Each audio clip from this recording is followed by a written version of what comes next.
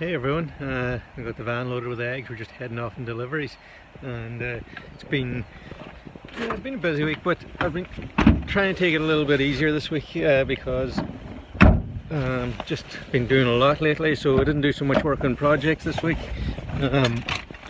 So I've been working hard. We got some sheep in the farm this week, so that was really good to get herbivores in the farm. That's really going to improve the ecology in the farm. The plant life are going to really benefit from that, the grasses. I've been doing some work on regulations and certifications and stuff like that there.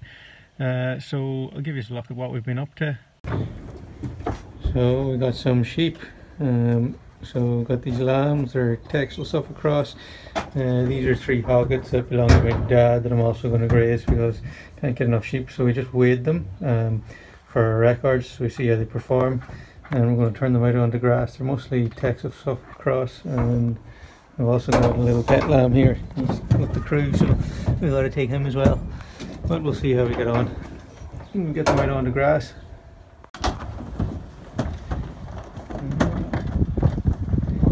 Fresh grass. Come on, pets. That's my dad, for you who don't know. Huey Mooney, sheep farmer extraordinaire. And now they're on lovely grass. This grass is a lot too long, it's pretty long. We'll just get them to tramp it mostly down. We're going to move through this pretty quick, and then we'll get ahead of the chickens onto some good grass. That should keep them happy. And these lambs have been just weaned, so the hoggets will keep the lambs settled, make sure they don't go through the fence, and just keep everything in check, so it's a good balance. For fence we use this floss sheep fence. I find it great. They're 50-meter lengths. I normally put 2 of them together, and it's also floss charger. Solar powered. This 12-watt panel powering, I think it's a 2 joule, and normally puts out about 9,000 volt, and that's more than enough to keep the sheep in. These sheep nets aren't that big, not that heavy to power. Then for their water, we've hooked onto our main line again. Our reel is actually, it's way off up in the corner up there. We're just out in front of the houses, and we're just on again a 5-gallon food grade bucket, and it's a float valve in there. If I just get over here. And the lambs can come along, put their head in here, drink, and we move along with them. Simple and easy.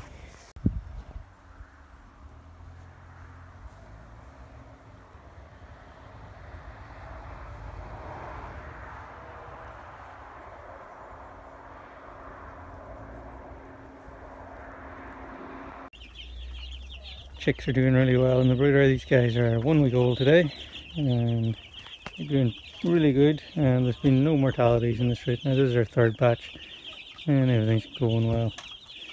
Happy little guys. Look at them go. Happy birds make tasty chickens.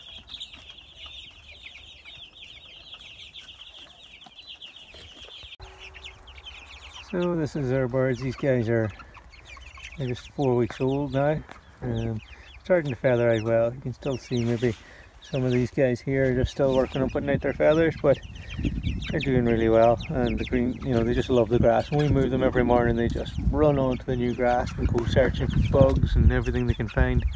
They've just been fed and they're chilling out now.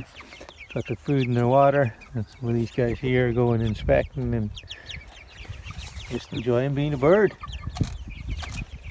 This guy's having some feed.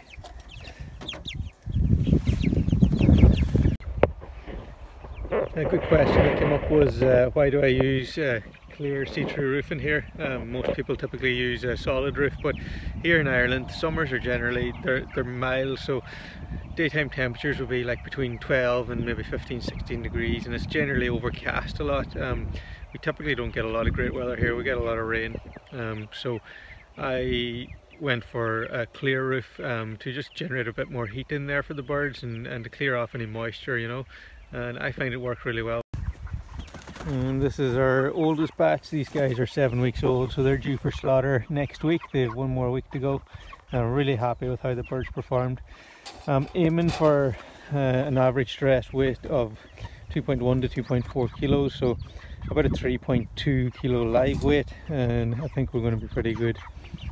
These birds are just really well. I mean, it's the green grass every day and clean water. Happy birds.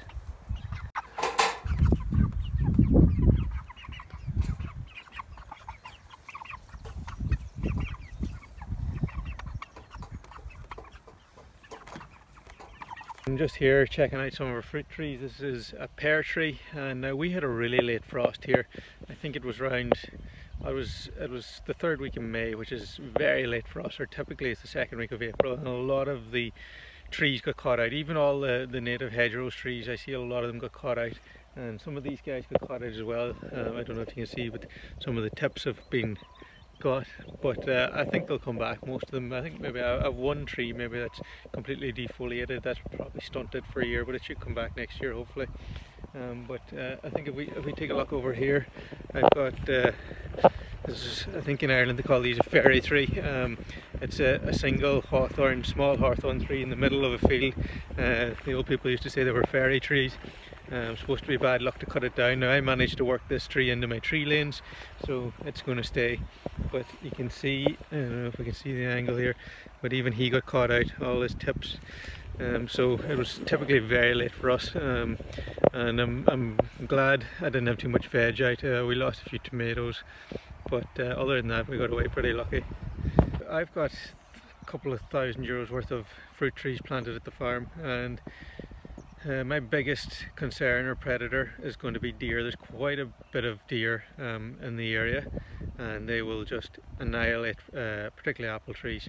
So I've got a reasonably good sheep fence around the farm, but deer would make light work of that. So I've got a real poor boy effort. It's difficult to see, but I've got 2 strands of electric fence. So one is at nose height for the deer, and then one's slightly higher. One's it's about 5.5, 6 foot. Probably say 5.5 foot, and then one's just a bit over 4 foot at the deer's nose. Now I have that fence on a timer. It comes on in the evening at 8 o'clock and it goes off again in the morning at 8 o'clock. And so far I haven't had any deer come in. I inspect the trees fairly regular. Now this is a real poor boy effort, running 2 lines of fence all around your farm. I do need to invest in a proper deer-proof fence, but the reality is, to put it requires about a 600-meter fence the whole way around the farm. That's about €5,000 in materials. That's me doing the work myself. There's probably 3 weeks work in it, I'd say, for me, going around clearing all the vegetation first, then installing the fence. So it's something I'm looking at doing either this autumn or winter, or it's a big investment. Depends how well I do over the summer and how much time I have available. This laying hens are just really doing awesome. They're loving the green pastures, and our egg sales are doing really well. Customers are really happy with the quality of our eggs, and you know, it's a proper managed system that creates quality product, and the hens are just doing awesome. They've really grown out well. Their lay rate now, they're up over 90% lay rate, which is really good, and they look really happy. Polytunnel starting to fill out. We've put in, these are some French beans or climber beans, so we've put in a bit of a trellis for them. So there should be plenty there to keep us going. We've got, these are melons. I'm not 100% sure of the variety. And there's some courgettes. Cucumbers are coming on well as tomatoes. They've already put on, we've got to take the suckers off tomatoes. I've already been through here, so see if I can see one. I've done a good job. I can't see any. I found one. So if we look in here, you can quite difficult to get the camera angle good, but this leaf out of the way, you can see right here in between this union there is this guy growing, and he's what we call a sucker. Now he would grow off to be a full new plant, so what we got to do is once a week we come along and we pinch him off, and that'll mean the plant will keep growing upright. Most of these have already put on a set of fruit, but I've nipped them off as well, because generally the first set of fruit will be very low hanging, if even hitting the ground. So we take that off, and it just promotes the plant to grow higher, and also keeps down low. We'll start to prune off these leaves down the bottom. We'll start to take them off to get a bit of ventilation going, prevent any mold growing on the leaf. And the cucumbers are starting to take off as well. Soon need to be trained. And these are Macklemore, these cucumbers, so we need to make sure that we get any of the male flowers so there's no pollination, because if the female flower gets pollinated, the cucumber can be quite tough or not so pleasant to eat. I think it gets bitter too. We've quite a variety of tomatoes, and these are Iris. They're from Klaus's variety, I believe. And then we've got Moneymakers, Sun Golds, and a few more down there. Over here, these were some lettuces and oriental salad leaves Neve had planted. It's getting a bit too far into the summer now to be doing like oriental salad leaves, so we'd cut them, and some of these will grow back. We'll take maybe one more crop off them, and then we'll change these out. We'll put salad greens in here. Guys are just putting in some more beds. You can see I got a bit better organized. I got some cardboard, so got a few rolls of cardboard, just speed the whole thing up. But we roll out the cardboard, and then we put the compost and the mulch on top. Good job. And here comes the rain. That'll be good for the garden beds.